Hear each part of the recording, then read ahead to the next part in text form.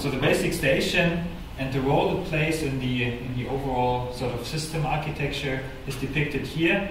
So the basic station is a component that talks over SPI to the radio hardware, and it does that over the LGW HEL. This is an open source software component as well. It's been around for a long time, which basically is a hardware abstraction layer around the SX1301 chip in order to allow you to interact with that chip over SPI.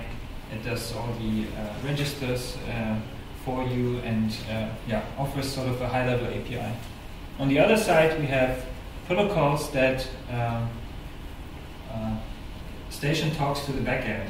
So every packet that is received by the concentrator is forwarded to the network server, and downlink requests that the network server wants to schedule on air are processed in basic station and then put on air over the LoRa concentrator.